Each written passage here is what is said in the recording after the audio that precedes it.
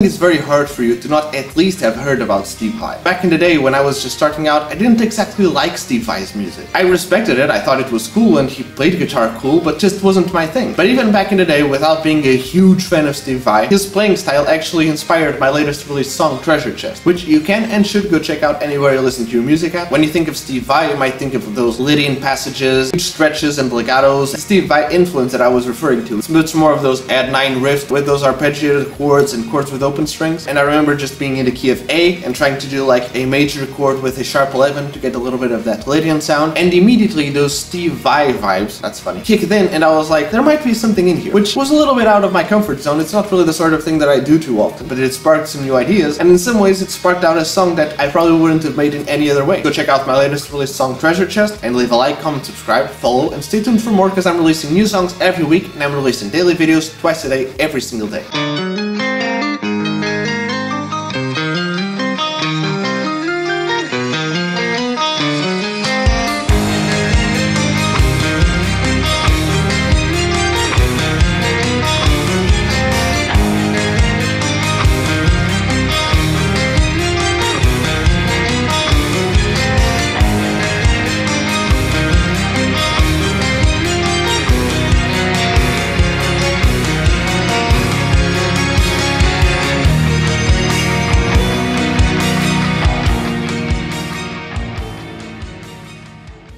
Many of the songs in this first volume of songs that I'm releasing are pretty old songs with even older riffs. My latest song, Treasure Chest, that you can and should go check out anywhere you listen to your music on. This riff right here.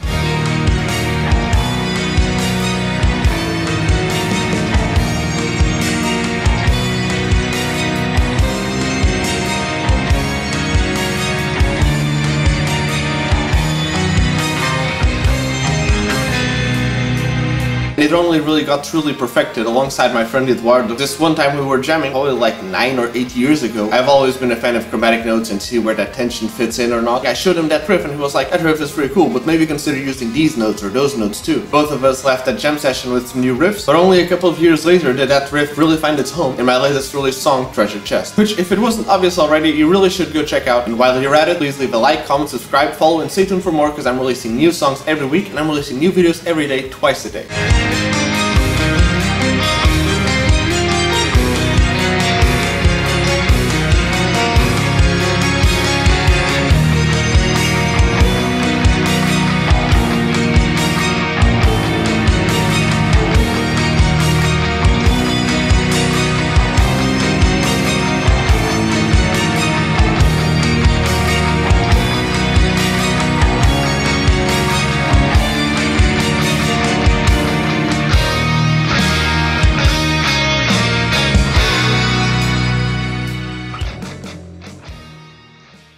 If you look at this song, my conscious influences were like Jimi Hendrix and Steve Vai.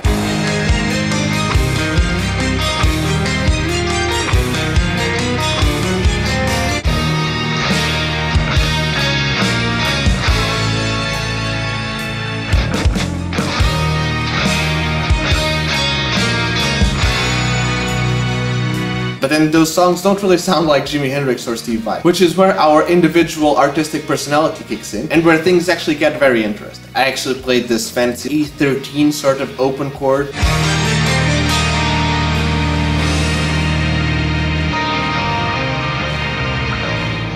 And like the rest of the song, a little bit out of my comfort zone, a little bit out of the sort of things that I usually do, especially at the time years ago when I made this song. In case it wasn't obvious already, go check out my latest released song, Treasure Chest, and leave a like, comment, subscribe, follow, and stay tuned for more, because I'm releasing new songs every week and I'm releasing new videos every day, twice a day.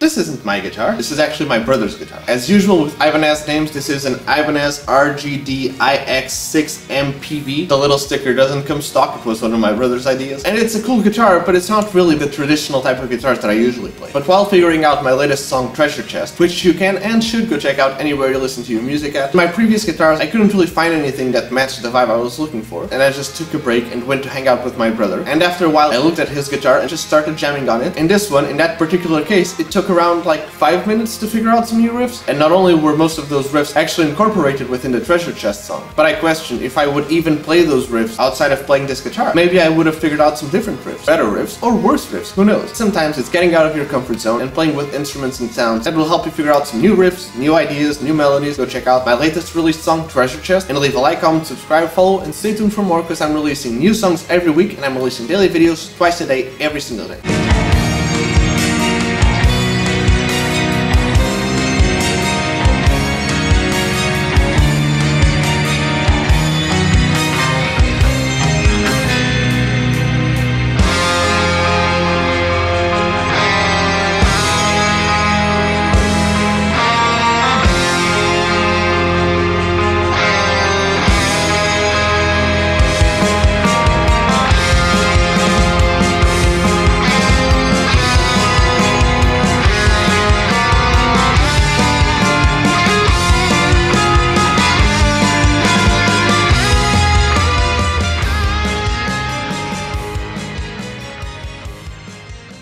Root, third, fifth. After that is the seventh. It's a very common way to harmonize your chords, fancy them up a little bit, get them ready for jazz club. I was doing this riff where I was arpeggiating some chords while working on my song Treasure Chest, and along the major chords I was using the major seventh, with the minor chords I was using the minor seventh. Since that riff repeats a little bit, I thought why not keep the same chords but switch the minor sevenths to the major chords and switch the major sevenths to the minor chords. In the key of C, the natural seventh would be B, the flat seventh that is more used around dominant chords or minor chords. We go to our regular seventh, B, and we flatten it, getting a B flat. The difference between a major 7 and a minor 7 is just a semitone, but sometimes that seminote can really make a difference. Adds a little bit of extra curiosity to the major chord because you hear the dominant 7th and you're like, wait, where is this going to resolve to? But then we do that parallel minor chord after it with the major 7th. A little bit of extra tension gets built up in some ways and resolved in other ways. Again, in case it wasn't obvious, you really should go check out my latest released song Treasure Chest. Don't forget to leave a like, comment, subscribe, follow, and stay tuned for more because I'm releasing new songs every week and I'm releasing daily videos twice a day, every single day.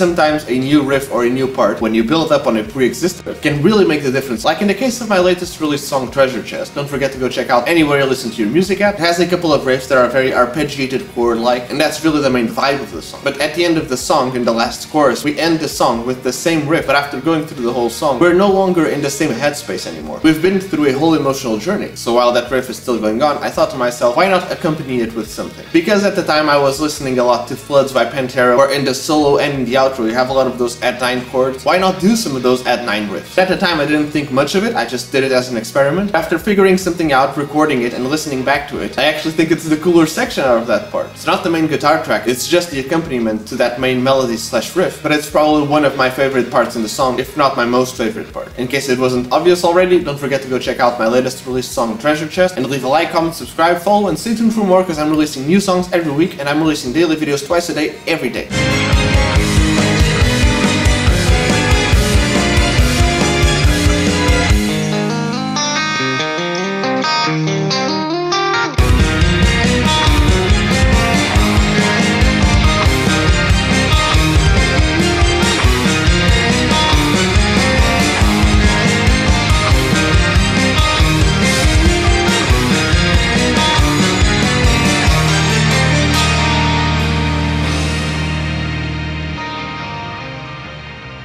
Well, thanks to everyone who checked out my song Treasure Chest. I've been doing videos every single day for the past week, just talking about that song, sharing some tips and tricks, some stories. If you haven't been here during this past week, just go check out the previously mentioned videos. I think they're quite a lot of fun. There's also playthrough clips, but I also have a compilation of all the videos released this week, kind of like a Treasure Chest themed movie, rather than watching every single day. And even a full playthrough / music video on my YouTube channel, which you can also go check out. And it kind of goes without saying that if you haven't checked out the song, you should really go and do it. It's available anywhere you listen to your music on. And don't think we're done, because I'm releasing new songs every week, and I'm releasing daily videos twice about each song that I'm releasing. So starting tomorrow, we're getting a new song release, which you can already go pre-save or even listen to depending on when you're watching. I'd really like to have you along for the ride, so leave a like, comment, subscribe, follow, and stay tuned for more.